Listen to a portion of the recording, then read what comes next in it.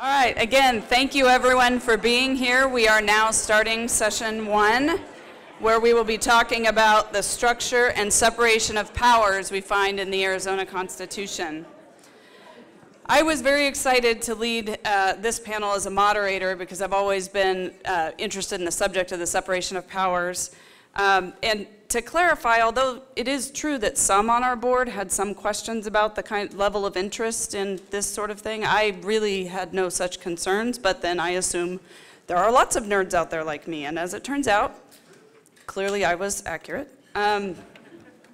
So we are not really doing much in the way of introductions of our speakers. They are all very prominent members of the legal community, the courts, and academia, and you got extensive CLE materials that took me a long time to prepare that included biographies, so please feel free to refer to those if you have questions. We will also have fairly brief remarks, I hope, we'll see, about 8 minutes apiece, 8 to 10 minutes apiece on their subjects, and then a little bit of opportunity for follow-up conversation and questions among the group. Federalist Society people have heard this quote a lot, but it feels like I can't do the separation of powers panel without quoting Justice Scalia when he said, "The genius of the American constitutional system is the dispersal of power. Once power is centralized in one person or one part of government, a Bill of Rights is just words on paper." And in Arizona, we sort of one-up them. If you look at your handy pocket excerpt Constitution, that we have a few left out front, and turn to Article 3, we put the distribution of power, separation of power right in there. So we're separated into different departments. Such departments shall be separate and distinct, and no one such department shall exercise the powers properly belonging to either of the others. So good on us, Arizona. I will go ahead and introduce our panel. Andy Kvesic is here to talk with us about the Corporation Commission. I don't know how you're going to do that in 8 to 10 minutes, but it should be very interesting and fast. Tom Basile is going to talk with us about elections, specifically initiatives and referenda and the historical aspect there, of course. My colleague, the Honorable Jim Morse, will be talking to us about the lack of case or controversy requirement. Also much more interesting than it may have seemed up front, or at least the way that he presents it, it should be. And then the Honorable Greg Sakall from the Pima County Superior Court will be wrapping things up with discussion of charter cities. Tucson's fairly familiar with that. There was a reason why you... Yes. What are we up to now, Clint? Is Tucson 5? Yeah. Something like that? Anyway, Andy. Is this one on? Yeah. Can you hear me? Yeah. All right, thanks, Judge Perkins. Yeah, I've got 10 minutes, and this is going to be impossible, but thanks for having me on the panel. So quickly, what I'm going to talk about today, I just give everyone the benefit of an explanation of what the commission is, what it does. I'm going to talk about the intent of the founders in creating the commission, because I think that's important to understand when we get into samples of constitutional provisions, why the words are that way and why they're interpreted a certain way. And then finally, I'm going to touch on the use of originalism in interpreting some of those select constitutional passages. So let's talk about the Corporation Commission generally. It is this very, very unique creature of the Arizona Constitution. It's not something that was created by the legislature. It is an independent government agency. It's led by 5 statewide elected officials. And its primary focus is regulating public utilities. It also does things like regulating the securities marketplace. It's where you go do your business filings. It regulates railroads. But it's so unique in the sense that it is not part of the other 3 branches of government, but within the commission it exercises executive, judiciary, and legislative powers. It's been said that its legislative powers are conducted when it sets rates for public utilities. It exercises judicial powers when it adjudicates grievances. And it exercises executive powers when it adopts rules and regulations regarding utility companies. So incredibly unique agency because it falls outside of the traditional 3 branches of government. Now, what the commission is not is it is not the 4th branch of government. And if there's any question about that, you just have to read our keynote speaker's opinion in the Sun City case where he says it's not the 4th branch of government. It's not part of the other 3. It was created at the same time as the other 3 after the 3rd one, but it's not the 4th. It's just a separate branch of government. So looking at the creation of the commission and the intent behind it. So we have to go back to statehood. It's been around as long as Arizona has been a state. It was created at the Constitutional Convention. What was going on at the time? This was the populist era movement where the view of the world was we need to protect ordinary people against big bad corporations and the elite that have disregarded these normal people. There was a very anti-corporate attitude at the time. And as a result, the framers wanted to create a powerful agency that could protect consumers against public service corporations. And so why was the commission the solution? Why not just let the legislature do this? Why not just hand this over to the judiciary to handle? Well, the framers felt that, and this is one of the most quoted comments from the delegation in modern day case law. It's because the work of fixing rates is one of the most complicated subjects in the economic world. So it's not something that you can just shove through the legislature because you've got issues of science and engineering and accounting and finance and law and policy and consumer trends, and all of these things go into fixing rates.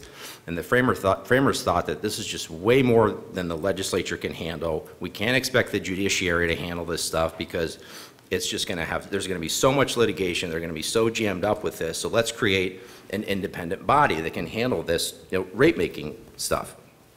And so what happens is they create the commission to handle this, and the idea was it would be a separate branch to handle these functions and regulate public service corporations.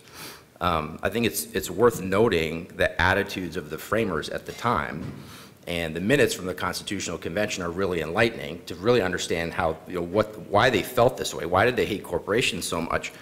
They felt that they were very critical of these, they called wildcat corporations coming to Arizona, and they would say these corporations are fleecing the public, they're taking money from the good people of Arizona, they're robbing us, they're making us look like the laughing stock of the world. And one of my favorite quotes is one delegate said, when posed with the question of why should the state regulate private corporations, this particular delegate said, well, God Almighty didn't create corporations, the state did. So the state should be able to regulate these entities. And another noteworthy comment is the first president of the Arizona Senate, Michael Cunniff, said, I don't like to see corporations governing elections. And so when we're talking about the framers, going into the future and then going back, I thought that quote was worth noting. But at the end of the day, you have what turns into Article 15 of the Arizona Constitution, which creates the Corporation Commission. So it was clear that the framers wanted to create an agency that had really broad power, and they certainly did so. And one example of that is in Article 15, Section 3 of the Arizona Constitution, and that's otherwise known as the Rate Makings Clause. That gives the commission the power to set the rates.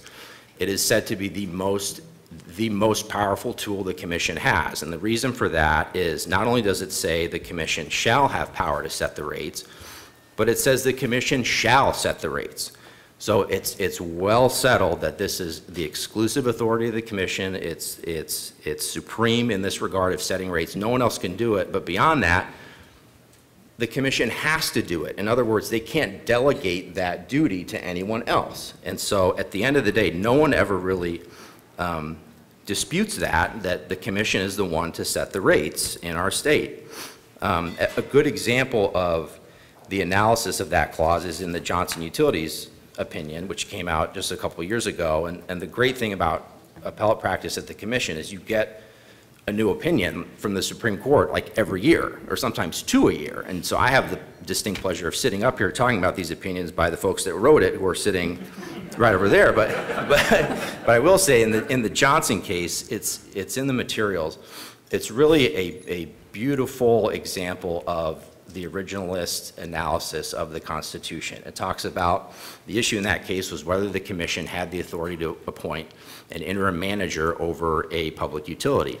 And the court looked at the language in the Constitution and said, that's not really rate making. That goes beyond that, but the commission may have the power to do it under what's called the permissive clause of Article 15, Section 3, which says the commission may do things to help the safety and welfare of the patrons of public service corporations. And so the court thought, it's not our prerogative to rewrite the Constitution. The Constitution means what it says. And so, yes, the commission has the power to appoint an interim manager.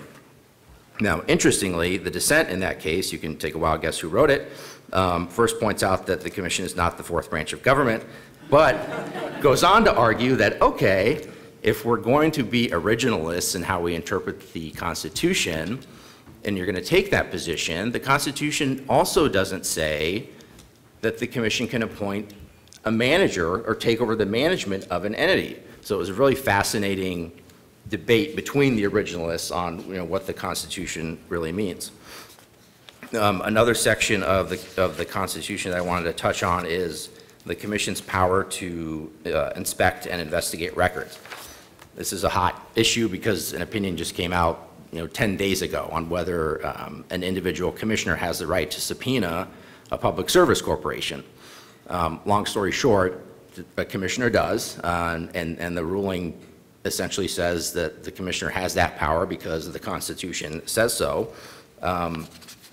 But again, another great example of the use of looking at the language of the Constitution and saying when the Constitution says that the commission and the several members thereof have the right to inspect and investigate, well, that means the commission as a whole can do it and the individual commissioners can do it.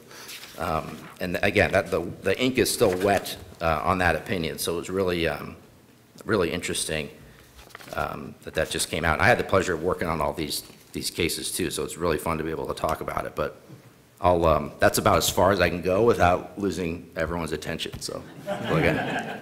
Thank you. Well, thank you, everyone. First, I just want to say I'm honored to be invited to be on this panel and to talk about a topic that I'm enthusiastic about because it's a big part of my law practice, and it's also an important part of our political system, and that's the initiative and referendum provisions of the state constitution. So I guess I'll start with a quick word on terminology. I think most people are already familiar with these terms, but just to clarify, so an initiative is a law that is written by the citizens and qualifies for the ballot via the petition process. And so initiatives can be in the form of either a statute or an amendment to the state constitution. A referendum, on the other hand, is a public vote, an up or down vote on an act of the legislature. And there's basically two kinds of referenda. One is a referendum that qualifies for the ballot through the petition process. People have, in general, 90 days after the end of the legislative session to get the signatures needed to put a statute on the ballot.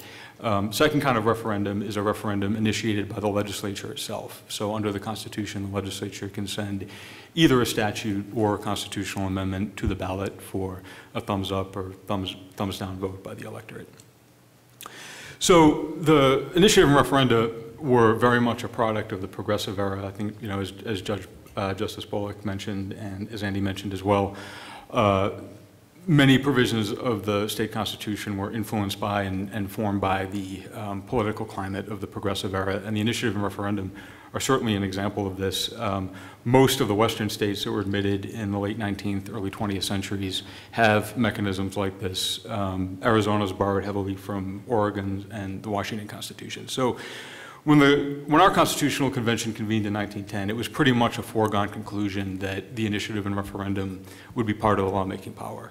Apparently, 39 out of the 52 delegates had campaigned on promises to include the initiative and referendum. And if you read the debates of the convention, delegates will frequently note how popular these provisions are and the importance of including them in the Constitution. So it wasn't unanimous. There was a small block of delegates, about 9 or 10 of them, that were opposed, and the arguments against the initiative and referenda basically came in two forms. So the first was a concern that it was inconsistent with the Republican government clause of the federal Constitution that requires every state to have a Republican form of government. As we all know now, the U.S. Supreme Court has basically said those kinds of claims aren't justiciable, but that wasn't known at the time, and so there was a line of thought that this might not be consistent with the federal Constitution. The second argument related to the Enabling Act. So because the Enabling Act that set the parameters for statehood didn't mention the initiative and referendum, some delegates were concerned that the lack of an explicit authorization might jeopardize the chances of congressional approval of the Constitution. But in the end, the initiative and referendum provisions made it through. The language that became the first iteration of Article 4, Part 1, Section 1, was approved on a 42-9 vote. Interestingly, one of the provisions that actually divided even the proponents of the initiative and referendum was the section that allows the legislature to send statutes to the ballot, because the line of argument against that was that it was essentially a cop-out for the legislature. So it didn't really serve an accountability mechanism. It was just a way for the legislature to dodge tough questions by sending them to the voters. And at one point in the proceedings, there was a motion that passed to take that provision out. And at some point near the end, it made its way back in, and some delegates actually cried foul because there were concerns about the procedural maneuver to get it back in, but it ended up back in there, and so we do have legislative referrals. So the text itself that was adopted by the convention is, for the most part, pretty straightforward and clear.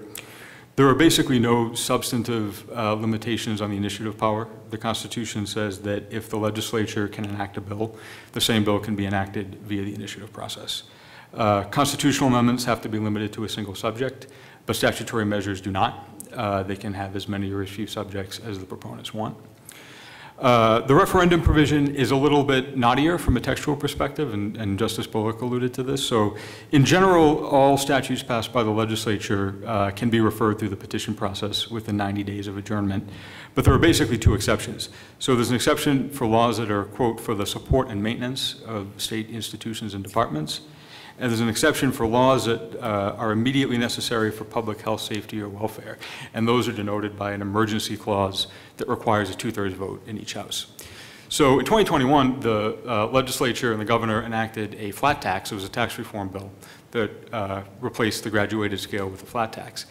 And the question became, well, is that law referable? And this was a case that my firm was involved in litigating. It's called Arizona Free Enterprise Club versus Hobbs. And we argued, and the Supreme Court ultimately agreed that this was a support and maintenance measure, and so it was exempt from the referendum. And the court was unanimous insofar as it agreed that it was a support and maintenance measure, but there was sort of a divergence after that. The majority concluded that that was enough to render it immune from the referendum. The dissent read the relevant constitutional language as applying that 2/3 majority requirement to at least some support and maintenance measures as well. So as Justice Bullock mentioned, as I completely agree, both opinions are really great exemplars of originalist methodology. You know, sometimes originalism gets caricatured as kind of this, you know, magic 8-ball or you know, decipher, and it's really not, right? It's a methodology, and it's a way of interacting with the text and history.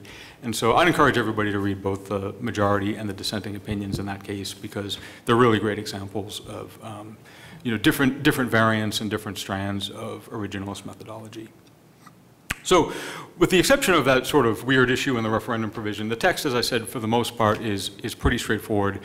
The overall parameters of the initiative and referendum power are pretty clear. So, you know, when I was preparing for this presentation, one of the things I found myself wondering is, you know, how did the framers and the framing generation think about how these powers would work in practice, right? So the language in the Constitution is pretty clear, but did they expect or envision that these processes would be used, you know, frequently, rarely? What kinds of issues would they be used to decide? So I pulled the publicity pamphlets for the first 8 statewide general elections between 1912 and 1920, just to kind of get a sense of how these powers were used in the early days of statehood and how people thought about them. And I found some interesting stuff. So I had sort of 3 takeaways from that I thought I would share with you.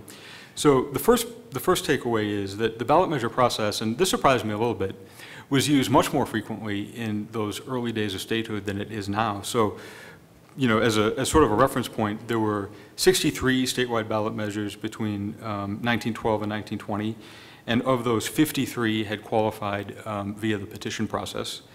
100 years later, between 2012 and 2020, there were only 23 statewide ballot measures, and just 9 of those had qualified through the petition process. So my guess on that is it's probably largely a function of political economics, right? The formulas for signature requirements haven't changed, but you need many more signatures, you know, over 100-fold to get something on the ballot now than you did in 1912. And so it's a very expensive undertaking to get something on the ballot. So I think that's probably doing a lot of the work in driving down the frequency of how often these processes are used. The second point is, as they are in our, you know, our times now, the initiative and referendum were battlegrounds for a lot of hot-button social and cultural issues. So, you know, a lot of people probably remember in 2016 and 2020, there were ballot initiatives on marijuana legalization in Arizona. Well, it turns out in 1914, the electorate was voting on a similar question only to do with alcohol. And Arizona became one of the first states to write a prohibition amendment into the Constitution. This was a voter-initiated constitutional amendment that passed. I think the margin was about 53-47. Voting rights is another hot-button issue. The very first constitutional initiative in Arizona was a measure to expand the right to vote to women, and that passed easily by about a 2-to-1 margin. Vaccine mandates is another sort of controversial issue that we see come up now. Turns out it was controversial back then too. In 1918, there was a statutory initiative that would basically prevent school districts from requiring vaccination as a condition of attendance, although there was an exception for smallpox epidemics. And it passed on a 51-49 vote.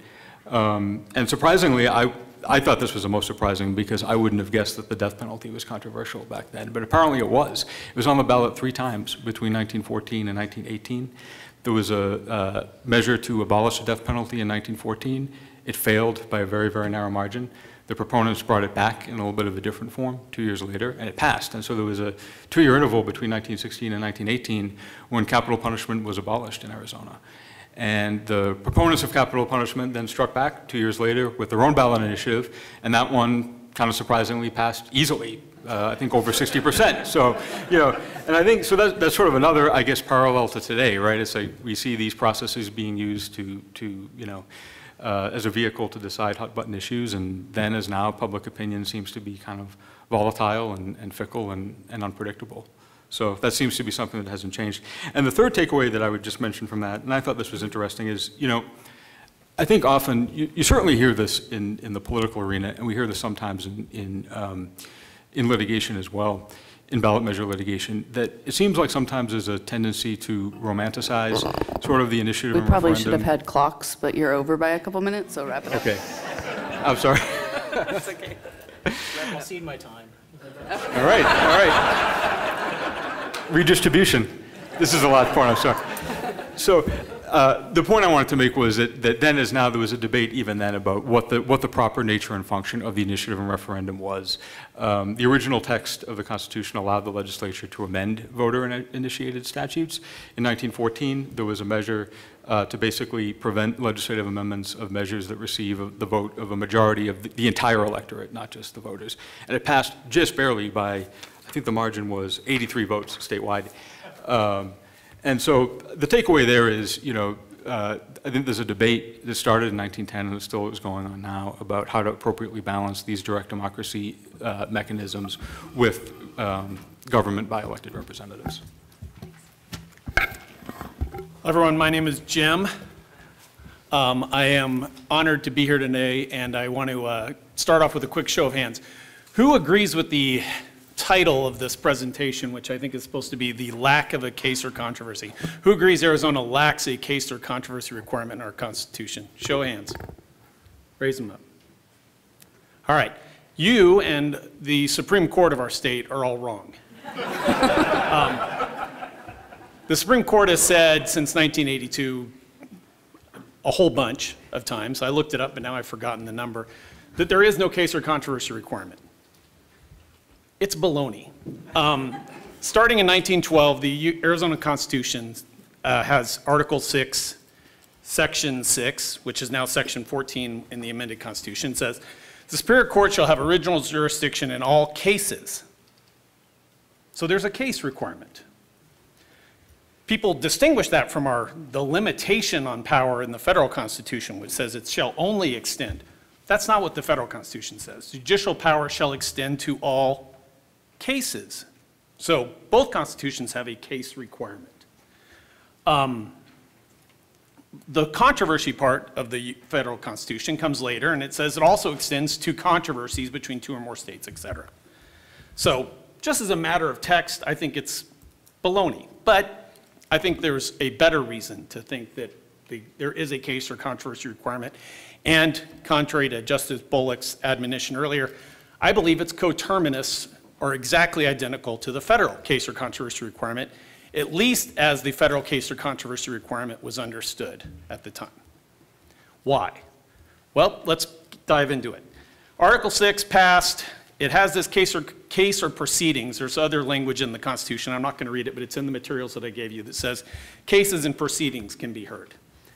Okay, I tried to look to see if there was any discussion of this at the Constitutional Convention. Couldn't find any. My research skills may be lacking, but feel free to look for yourself. This was not a controversial provision. It was borrowed from Washington's constitutional provision, and I spent way too much time trying to look up Washington cases for a while. And then I woke up one night and said, why do I care what Washington said? Because in 1972, we reenacted the modern judiciary provision, and now we have Article 6, Section 14, which adopts cases and proceedings. So we should be caring about what was understood in Arizona from 1912 to 1972 when our new constitutional provision was amended. That makes logical sense.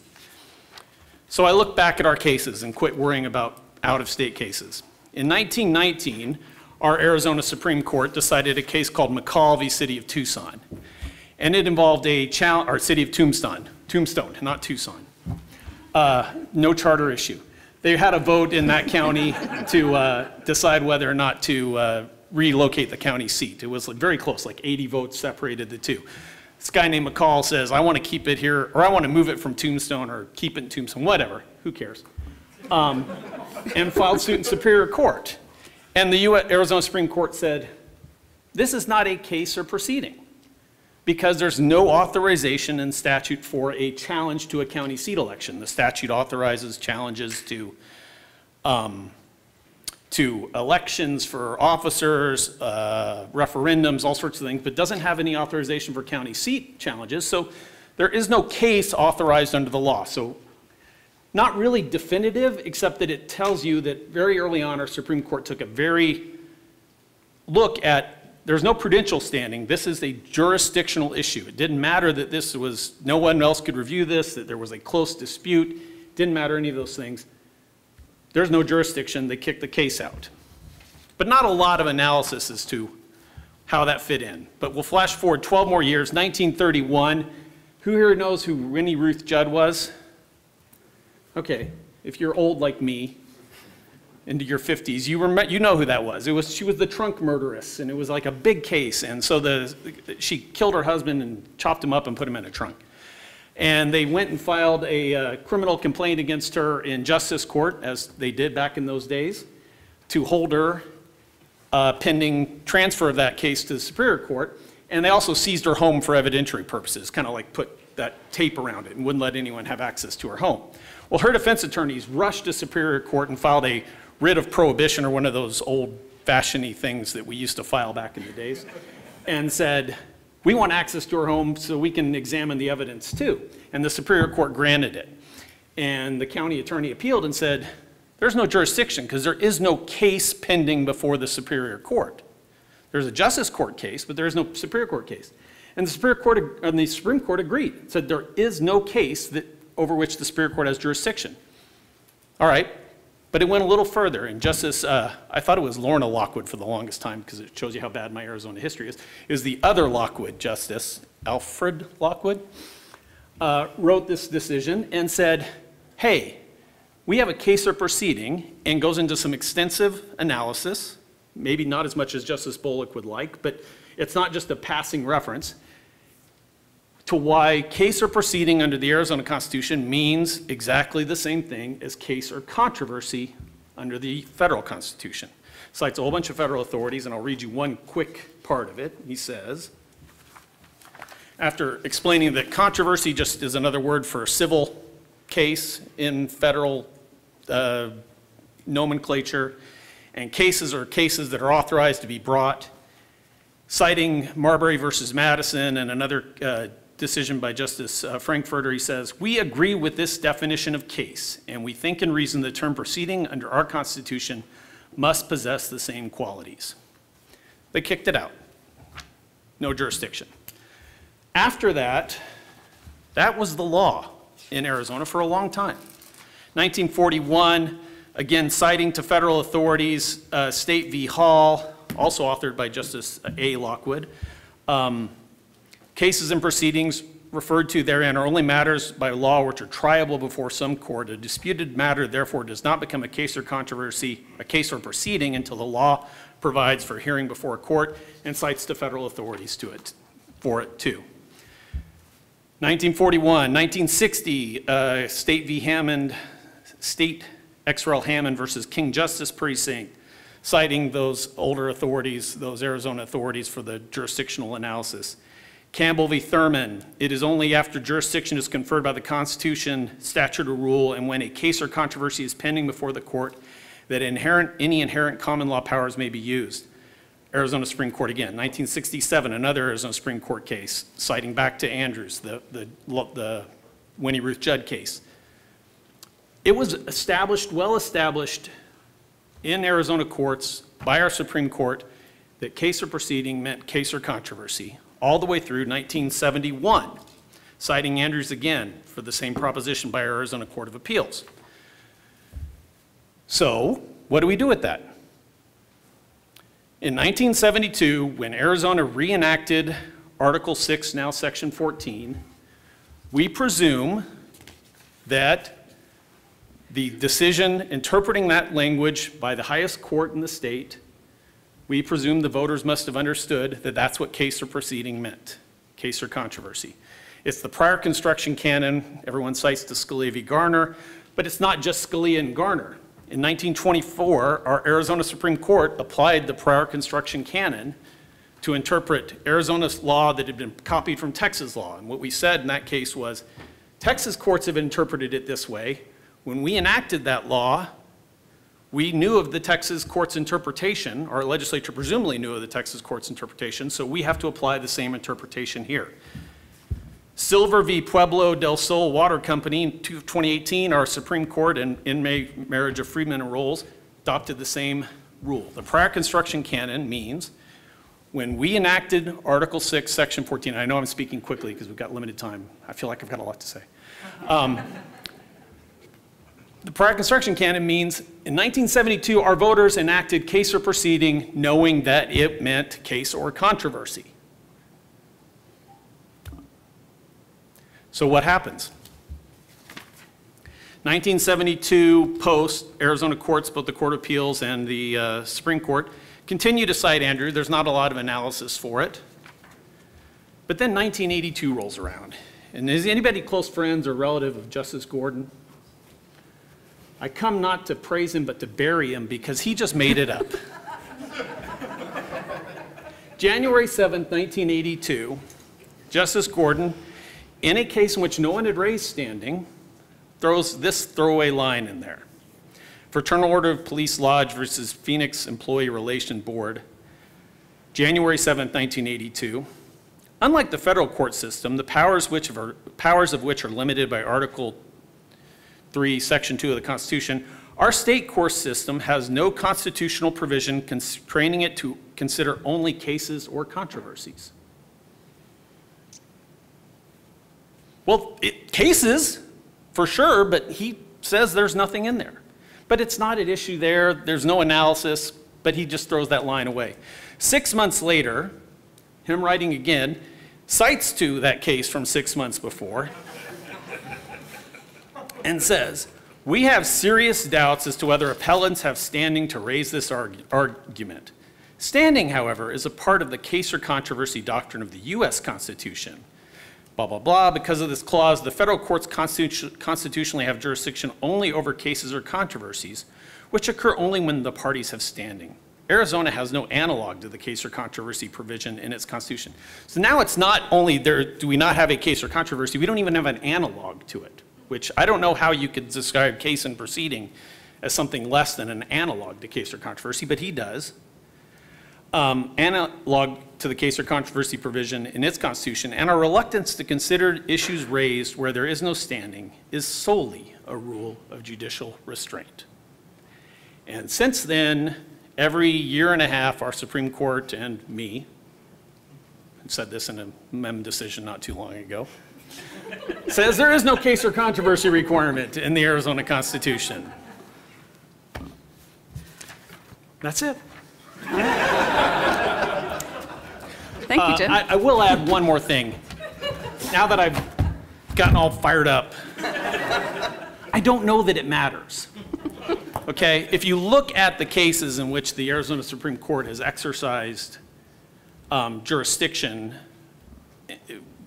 prudentially as opposed to constitutionally, it's pretty much mirrors the same analysis that the federal courts use on determining when they're going to find the lack of standing to be excusable and still consider the case. So I think we're wrong, but I don't know that it matters. And with that, I will now cede the rest of my time. You have no time to cede, but we appreciate the gesture. Well, Jennifer, thank you for letting the trial judge go after the appellate judge. It's a very unusual circumstance for us.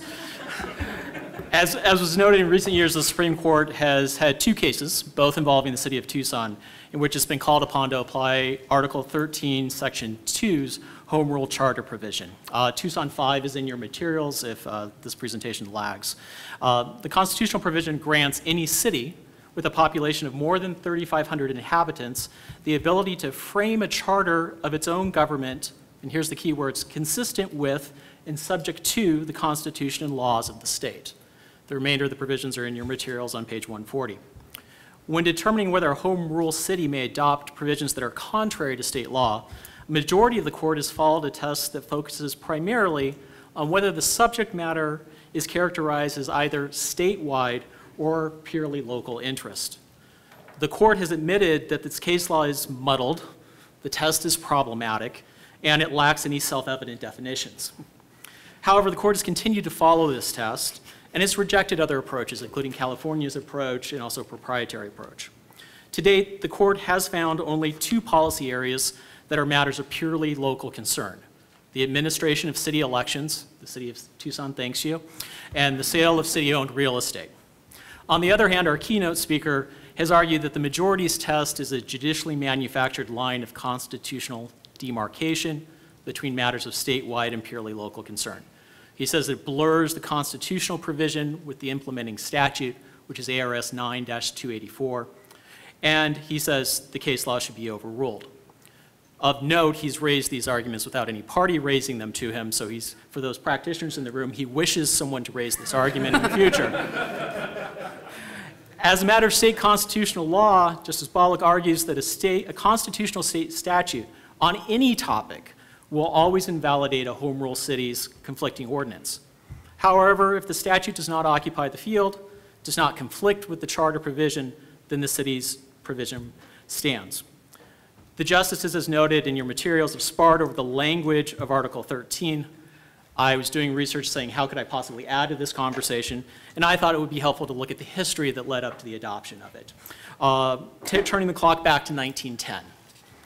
Arizona's population had doubled in the last decade to just over 200,000 people. We only had 7 towns or cities with more than 5,000 inhabitants. I'll say at that moment in time, Tucson was larger than the city of Phoenix.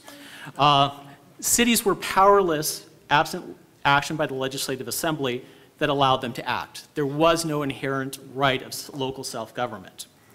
Much of the territorial legislation regarding towns and cities was done by special laws.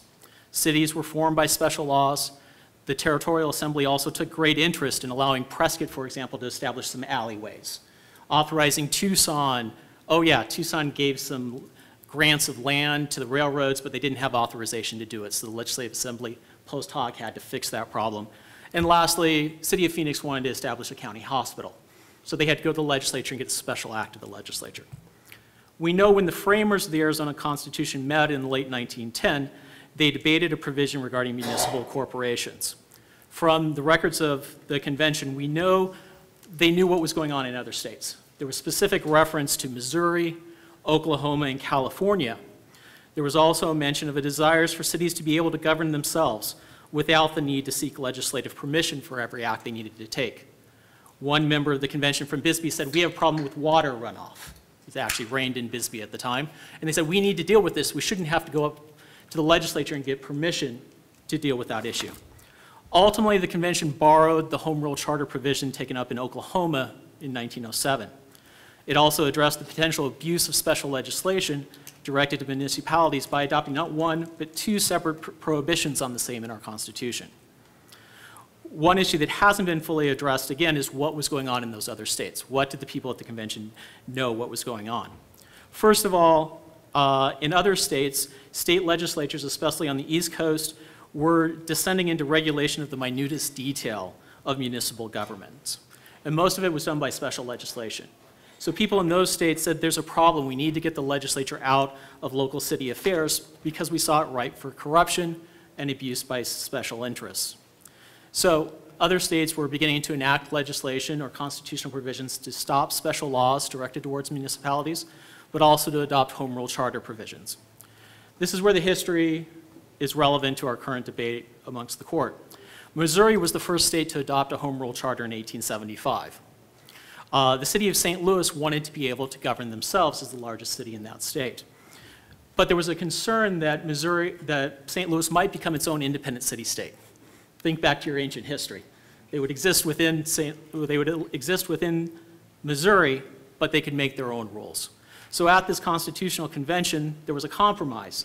And the compromise said that St. Louis could form its own government, but it had to be consistent with and subject to the constitutions and laws of the state, and also in harmony with that. That clear language, according to Justice Bullock, was litigated in the Missouri state courts for years to come. Initially, the Missouri courts agreed with our keynote speaker and said that general laws made by the legislature controlled over all local ordinances when there was a conflict. It was 1884 in Missouri. Cases continued to percolate through that court over the next 6 years, and by 1990, the Missouri Supreme Court totally reversed course. They took an approach that said that same language in its constitution now meant that the state could not legislate on matters of local or municipal concern, even by general law. Cases continued to percolate to that court.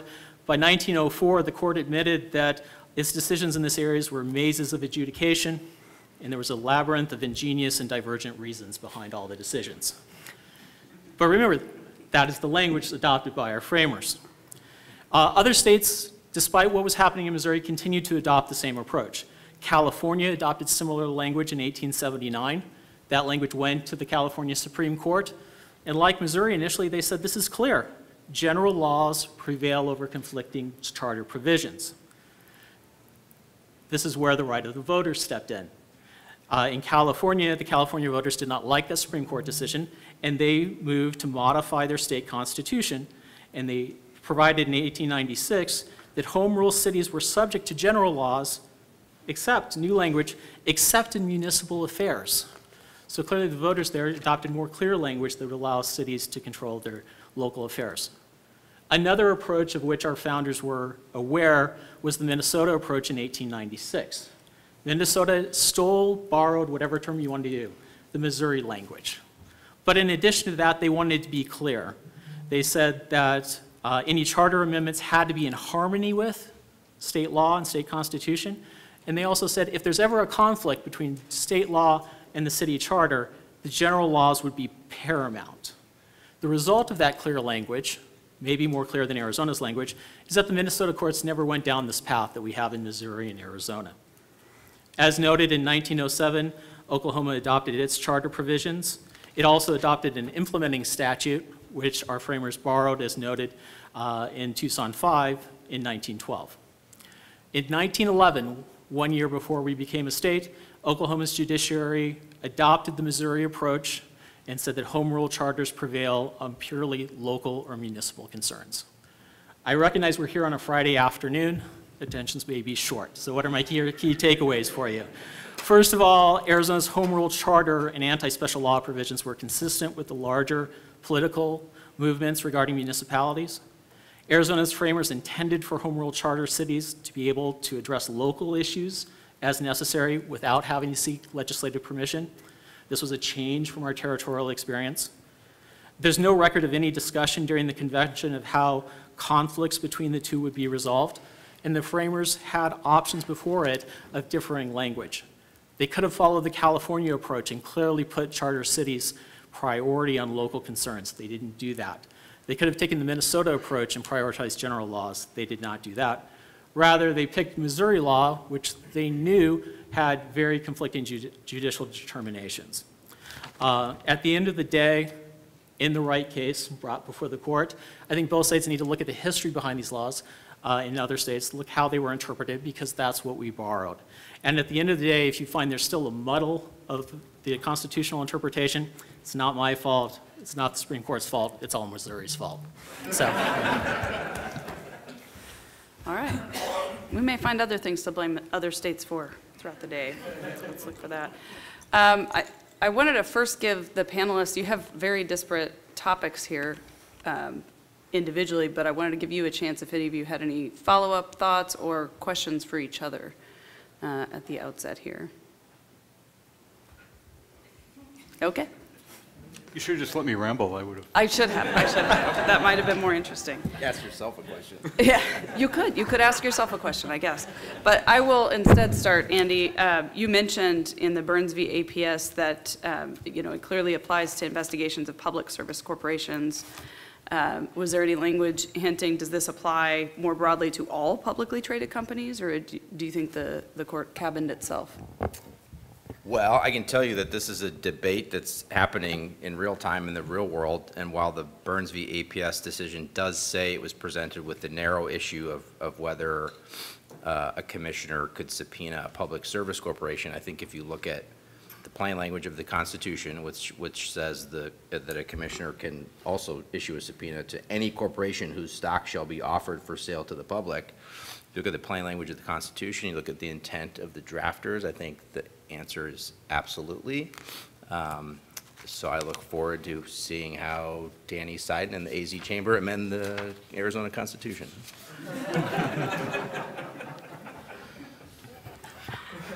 No comment on that. Tom, as you may be familiar that litigation in your area is not uncommon. So I've heard, yeah. And you noted the Free Enterprise Club. The court has had occasion recently to opine on the meaning of the original provisions. We have some add-on language. The Voter Protection Act is something that has certainly came about in a certain context. I guess I wanted to just see if you had any additional thoughts, having now looked at the original history of the original provisions and then thinking about the Voter Protection Act. Yeah, so for background, the Voter Protection Act is the name of a voter-initiated constitutional amendment that passed, I believe, in the late 1990s, and it basically makes it essentially impossible for the legislature to change any statute that voters have enacted via the initiative or referendum. You need three-quarters vote in each house, and it has to further the purpose of the voter-initiated measure. So it basically closes off any possibility of legislative amendments. And it touches on this broader historical trend that as this constitutional provision has evolved, there's been this, I think, ongoing debate about, well, how do you balance? Because obviously, on the one end of the spectrum, if you give the legislature carte blanche to just make any and all changes to every initiative, it kind of ends up subsuming the initiative power. But on the other hand, if you end up with something like the VPA, you end up giving what were really just statutes almost something close to quasi-constitutional status, because it's all but impossible to change them.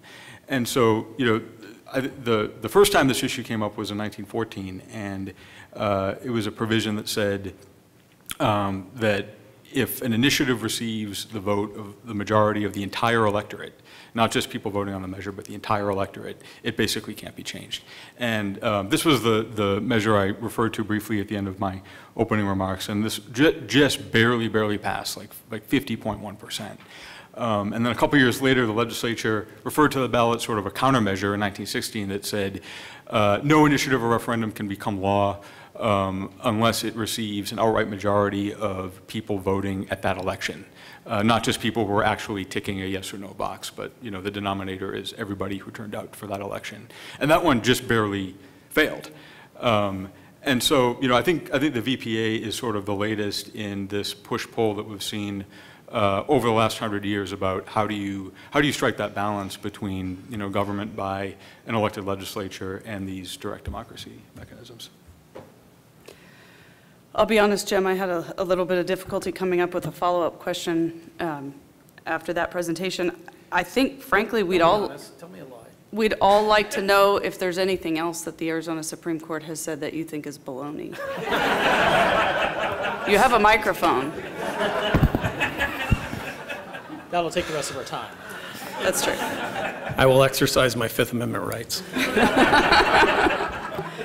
Well, you indicated that you don't think it matters. And maybe you have some follow-up thoughts on that. I'll leave it there. I wanted to find a case that I could point to and say if the Supreme Court had realized that it has a constitutional limitation as opposed to a prudential limitation on its authority to hear a case, that the result would come out differently. I couldn't find one. That's why I'm not sure how much it matters. Believe me, I did not look at every case in which standing has been raised as an issue. But I looked at some of the big ones in the last couple of years and couldn't find one, at least under the federal Constitution. Now, Justice Bullock's comments earlier made me think maybe we shouldn't be considering any kind of expansion of prudential, quasi-prudential jurisdiction from the Supreme Court, U.S. Supreme Court after 1972, that we should be locked in on what was considered standing at that time, but I haven't thought about that. Did I capture your thoughts properly? Possibly.